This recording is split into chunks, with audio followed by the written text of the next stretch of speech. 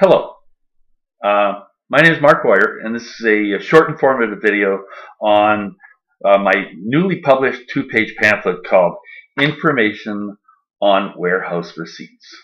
Okay? It's a very short, informative pamphlet that needs to be spread because it really does hold the key to the changing of everything. The Grand Awakening, and that's done through the redemption of all debt. And that's what warehouses created, a real cash cow out there, and it needs some explaining, okay? Back in 1947 in Canada after World War II, we had a guy called Mackenzie King as Prime Minister, and he was definitely a high-ranking Mason, and from my understanding, he had the best of intentions when he passed the 1947 Warehouse Receipts Act. Now, in it, back in the 50s, I was born in 51, okay? Back then, it was well understood that we were all million-dollar babies, okay? Somehow, they created $1 million out of thin air for us, and we were million-dollar babies. This was highly understood. This is what made the money go round. Now, the reality is it wasn't $1 million given to the government. It was a warehouse receipt. Your mother signed off on your statement of birth. If you ever get your original statement of birth or the copy of the original one, there's a whole dispute about that. But the copy, your copy, original copy of the birth statement is your mother's handwriting. Okay, 3/4 of the document is dotted lines.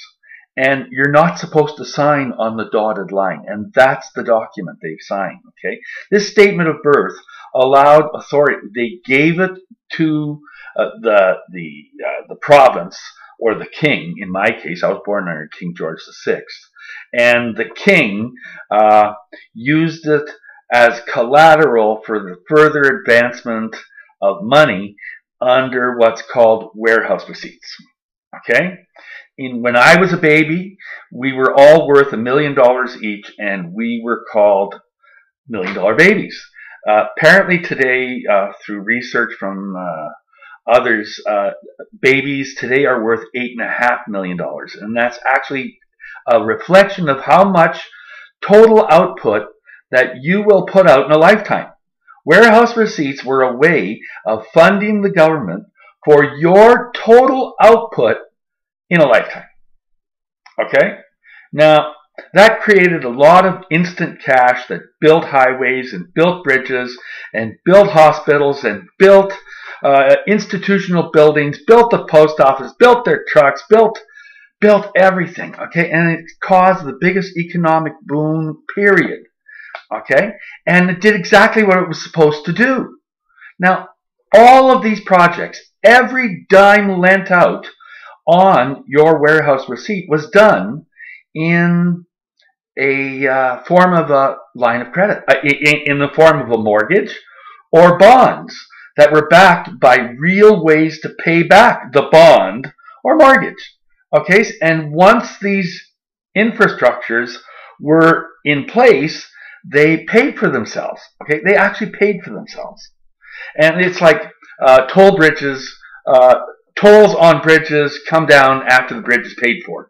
Tolls on all of these things come down, on highways come down after they're paid for. Or the bond was issued on taxes that we promised to pay for this road across a 20-year bond. The person who wrote the bond made interest on it, and he backed the bond by collecting a pool of warehouse receipts to back the loan. That's where the warehouse receipts come in. Okay? Now, the 20 million Canadians at the time in 1947, plus the 20 million babies or so born up till 1960, say, okay, every one of these people had at least 2 kids. It was a baby boom. I came from a family of 7. Okay? That was quite common back then. Now, so those 40 million people all had a credit note of $1 million, or they were used as collateral to back a loan. All of these loans, let me say it, In default countries, what happened is there was so much graft happening that there was not enough real assets to run the thing, and the banks pulled the plug on them. But here in North America, Canada, the United States, all of Europe, these loans were paid, okay, and they were written for all kinds of things that were, the greater good was served by warehouse receipts. And every one of these loans was paid back. Some, okay, easily paid back. It's for 60 years now, okay? I'm 60 years old, and that means 3 20-year mortgages were used with my money, or money created by we being backers of the money. That money, okay, is 20 million people before 20 million born is 40 million people, all worth about $1 million each of collateral. Now, that collateral has been used 3 times because it's 60 years later. Say 3 20-year mortgages of $1 million. It was done in your name on this warehouse receipt. Now, that means there's $3 million somewhere in a bank account for your warehouse receipt. It's been collected because it's been used. Okay? Now, the bank is entitled, whoever wrote the bond, is entitled to 100% of all that interest, okay, on the bond. But all these institutions that paid back the bond and paid back the mortgage paid back the principal as well as the interest. And that principal is in a bank account. Okay?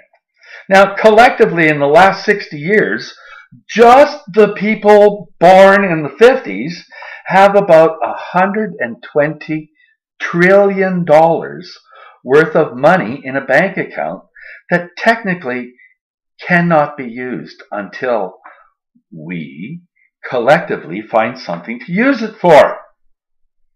Okay? Wrap your head around it. There's so much money. In Canada, there's a collective pool bank account worth $120 trillion at least, okay, of fully paid for mortgages and bonds, the principal of sitting there. They can't use it for anything else. That's the law. And why would they want to? It's a bank account. Now, in terms of the United States, there's 10 times the population held under the same warehouse receipt program. That's $500 quadrillion. Europe, because of the population, 10 times more than Canada, another $500 quadrillion. There's several quadrillion dollars worth of money that's in these bank accounts in every separate country that's sitting there waiting to be used in some kind of magnanimous act. Okay? Now, technically, if every one of us got this $1 to $3 million each, a loaf of bread would be $500 overnight. It wouldn't work. Okay? That's not the intent of why warehouse receipts were created. I'm saying that all of that money that's sitting there is actually crippling the economy. And it's done it in the last 10, 15 years because when these payments were first started to be made, most of the payment was interest and some principal. And at the end of these loans, it's almost all principal and hardly any payment. And that money has been draining out of the account, going into a pit that literally changes the whole picture. Okay? And it really points out why warehouse receipts in the long run work. Okay? Collectively, there's over $1 quadrillion, well over $1 quadrillion in these accounts across the world. Period. In Canada, there's let's stick to Canada. In Canada, there's $120 trillion or so in this account. Okay? Now, we can take that money. We, the last generation, that's just those who are under reaching retirement age right now, people my age, okay? Now, just in our pool, there's $120 trillion in that range. And we can turn around under the Warehouse Receipts Act as a charitable act and use it to pay off all the debt in Canada. Okay? And it's actually one of the few things we can do with this, because under the Warehouse Receipts Act, you became cargo on a ship. Okay? While your assets, your collateral was being made money. We're still on the ship. Okay? Collectively, we on the ship have enough money to buy ourselves off of the ship.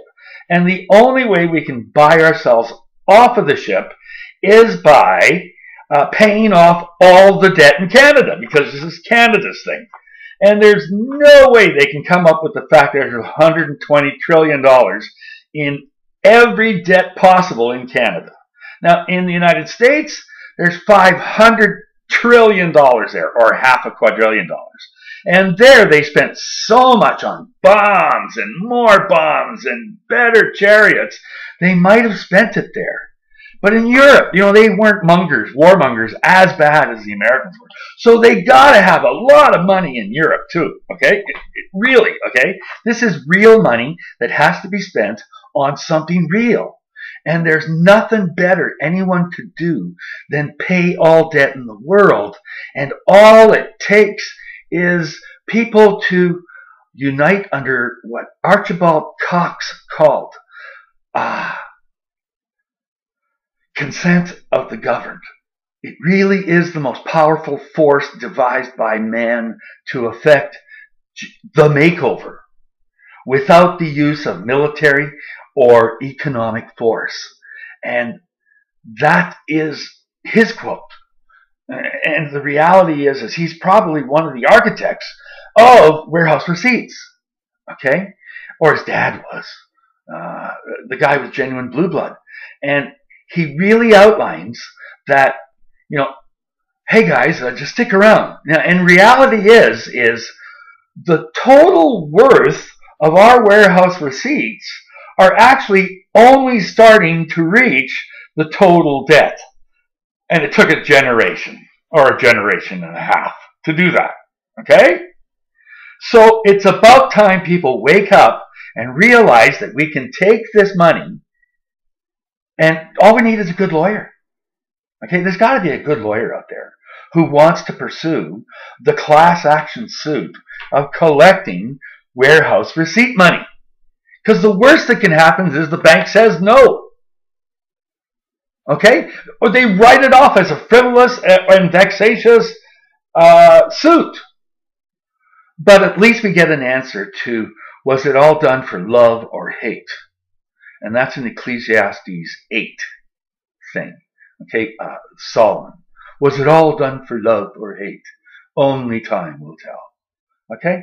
Well, you know what? The bar's had a run of it for 3,000 years since then, and it's all been done for hate. But you know what? Nothing would change the world more overnight than just the whisper of the idea that all debt in the world could be paid with this white elephant account that's created. Okay, this white elephant account right now, because all these bonds are, the principal is coming in, are draining the world's real cash. And take it, use this money, and pay off all debt in the world, because that balancing point of where we can do it has been reached. And nothing would change everything more than paying off the world debt. I mean, literally, every credit card, every mortgage, every city, every county, every hospital, every institution loan, every car loan, every credit card, everybody's loans would be paid by the magnanimous act of your parents. Isn't that cool? And all we have to do is ask, and the worst they can do is say no. And it fulfills so many prophecies, the triggering of good first fruit, that it's worth a try. What can I say? Sweet dreams are made of these. Pick it up. Go get a copy of Information on Warehouse Receipts. Read it. Print it. I understand that some people aren't getting nice, clean, printed copies like this. It's a PDF file. I don't know why they're not able to. I get them. Other people do. Some people don't. Reprint it. Hand it out. This message needs to be gotten out because it's a message that contains hope.